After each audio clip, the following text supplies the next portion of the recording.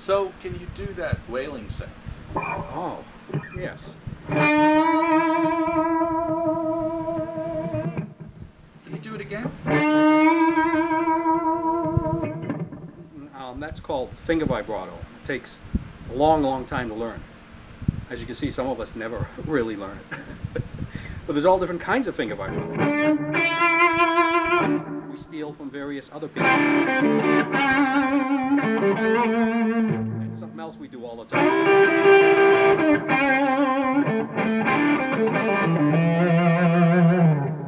Well, do you also use your music to get out the angry bits? Oh, yeah. If you want, I can smash this guitar on the floor for you right now. No, you're just examples of aggression in your music. Oh, okay.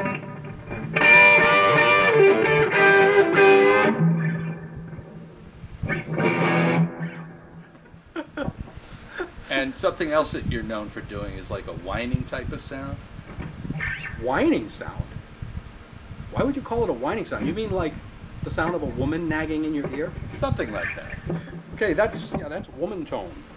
Okay, I don't know why we call it woman tone, but anyway, you get it by using either the neck pickup or the bridge pickup or both pickups.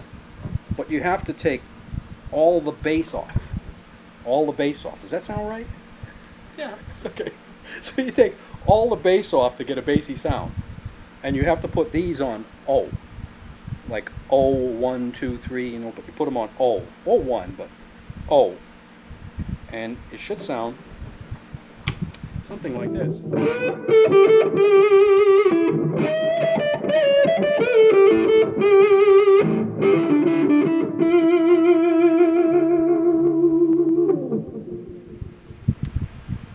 Anyone gonna smoke that cigarette? Right. That's part of the joke. Anyway, we still have a sense of humor. We're just having some fun here. But the star of the show here is this guitar. Okay. This is a very special guitar. It's a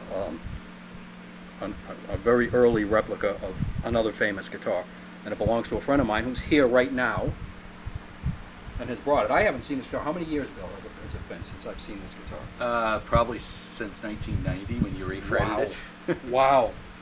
Wow. I don't even remember fretting this. I mean, I fretted so many guitars, but they're still holding up good.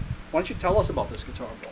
Well, I basically put this together in 1989, and I got the idea from an article I found in Guitar World about an artist who was making little pins out of circuit board and hand painting them. So if you sent him your guitar, he'd paint the pins.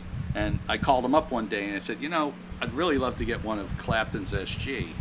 And he said, I just finished one. I'll send it to you.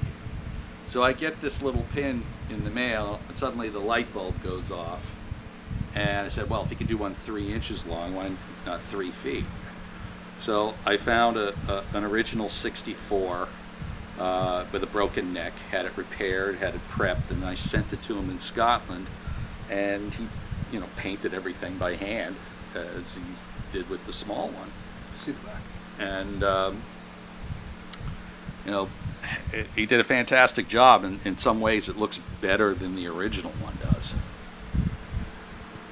So many people have never seen the back of the guitar because they've only seen Eric holding the guitar before there was ever a recreation. I've never seen those modern recreations. I don't know if they're close to this. So the other thing is, when Clapton got it, the paint started, you know, it was just oil paints right over the original finish. And he scraped everything off between the headstock and the heel. So only the artist would have remembered. Well, this originally had bigger swaths of like blue and yellow and green. It never had this, you know, they just were extrapolating, kind of saying, well, maybe it was something like that. Right. And there's only one photo of the back of the guitar from that time. It was a double exposure.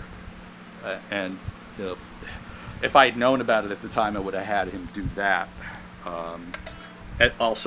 I originally didn't have this tailpiece, which is the proper tailpiece that came with the guitar originally. Yeah, drilled right through, just like Clapton's was. Yeah. Very cool. And the nylon saddles. Yep. And these pickups are patent numbers. 64 patent numbers. Yeah. It's the right pickups. They certainly sound nice. And then we had that in the 10N, in a pair of stereo 10Ns turned very, very, very low, pretty much barely on. Great sounding guitar. Take us out with a little woman tone there. I did it for you. You dropped it. It's right here. There it goes. Thank you.